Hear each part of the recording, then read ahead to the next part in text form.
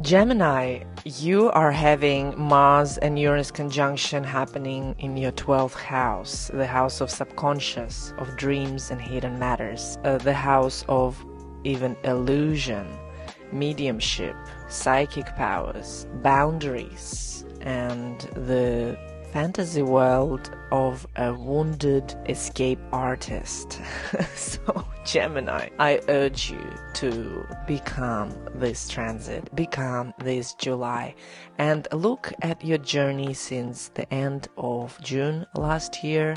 See where you were and see how far you have actually come in terms of your connection to the bigger, intangible, spiritual, deep and fascinating secrets of life. Where do you stand here? Where is your little bubble in this big ocean of opportunities, of shake-ups and shake-downs?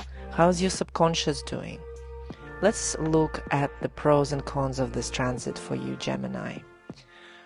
The pros: you will have deep psychological insights and you might uncover some deep truths about yourself, even deeper than you were going with initially, leading to healing, leading to growth. You might even hear the Almighty talking to you, the big Mother Earth talking to you. Even the birds could be singing their song and you can decipher the messages. Connect to your guides and angels and whatever works for you to establish that expansive, amazing, blissful feeling of peace and unity. You will have breakthroughs and healing, and you have spiritual awakening.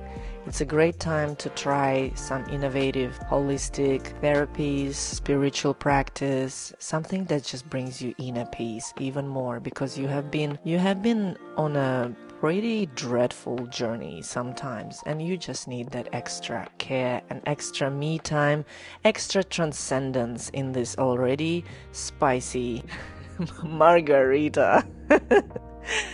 The cons of the transit is inner turmoil, and here I would suggest just sleep more, rest more, and if there is anyone out there doing the behind the scenes work that is not of your interest, don't worry, it will be all very, very visible. There's no rock to be unturned. You are so aware of any deception and any hidden agendas, and they're coming to light. Whoever wished you not well is going to be that naive person who will be found out eventually. I am wishing you to continue that vivid dream of yours, and I'm going to say that every musician and every poet had to experience some sort of darkness before they found their inspiration and light.